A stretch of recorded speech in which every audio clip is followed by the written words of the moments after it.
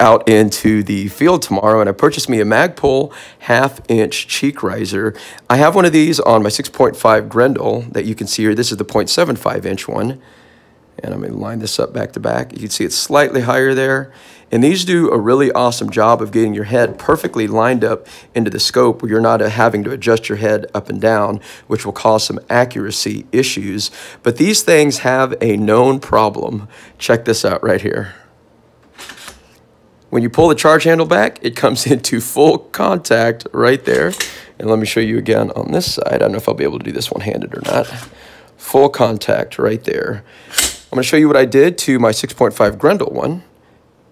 I trimmed it down with a Dremel. And I'm going to show you the process today of how I did that. So if you take your cheek riser and turn it into the side here, I'm outside so you can see this in the sun. There's a line that's right there. It doesn't go all the way through, but you can follow it on there. It's probably just a molding line right there, and that is the line that I used to cut with my Dremel.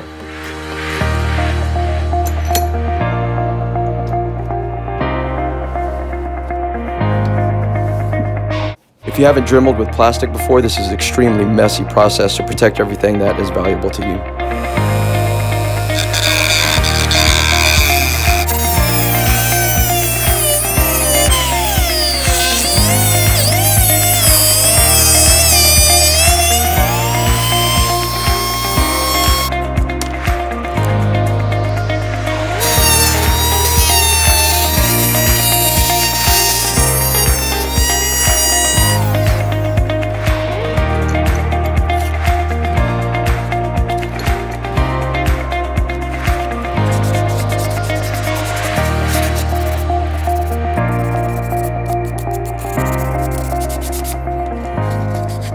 Dear Magpul, this should have never been an issue. Problem now solved.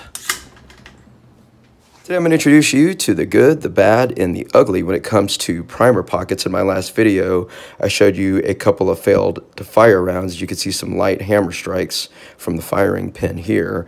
All you do to test this is you take 3 new primers, as you can see here, and you take your case, you put it on top of one, and this is the good one. And it's very difficult, and it won't even go on there. This is the bad one.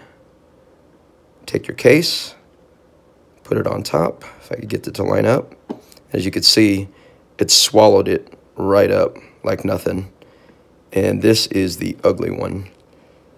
Do the same thing, repeat it. Look at that, it literally just pops right on there. I could probably slide that off if I wanted to. So I usually test rounds until they fail, and this is what happens when you shoot a load that's way too hot. You can literally blow out your primer pockets. Good, bad, and the ugly.